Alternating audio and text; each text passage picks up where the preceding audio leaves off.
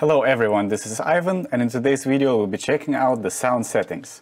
The sound settings contain the parameters that will affect the sound of each of the slots. The first parameter on the list is called accent. The accent defines the destination and the headroom of the accent input over here. As you can see, by default the accent is assigned to mix 1 and 2, which means that it will control the volume, but you can also assign it to any of the parameters that Zaps has.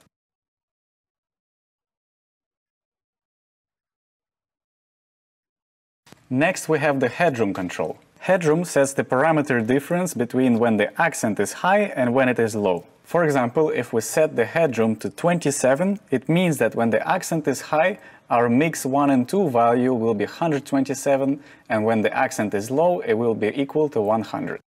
The higher the value of the headroom, the bigger the difference between the trigger with the accent on or accent off. For standard use of the accent, use the headroom values between 5 and 30.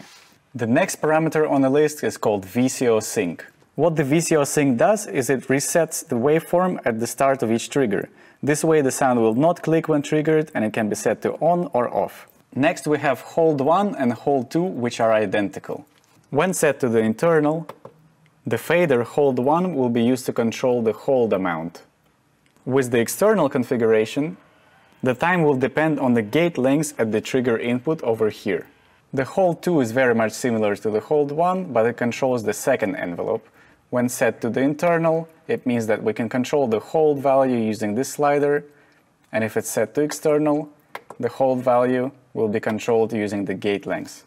Next we have the slope for envelope 1, which can be set to either logarithmic or linear, and the same for the slope 2 of the second envelope, which can also be set to logarithmic or linear.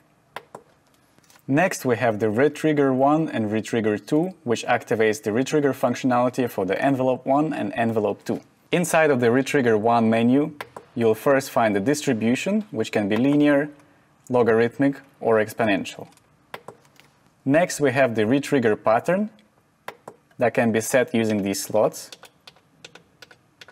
Once the pattern has been set, we can exit this menu and see how it sounds. By default, we have this slot.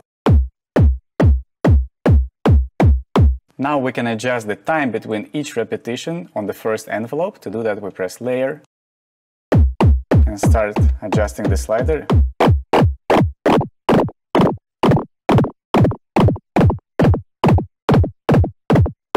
Now we can go back to the sound settings and, for example, change the retrigger pattern.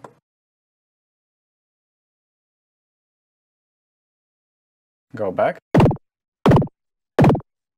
And we have a new pattern.